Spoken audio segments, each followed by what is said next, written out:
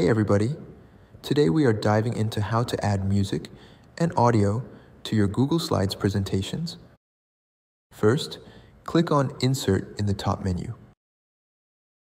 Then select Audio. Choose an audio file from your Google Drive. If you haven't uploaded it yet, you'll need to do that first. Click Insert. You'll see an audio icon on your slide. Click on it to adjust playback options. Click the checkbox on the right side of the screen if you want the music to play automatically or continue playing when you change the side. Now, when you present your slideshow, the audio will play automatically.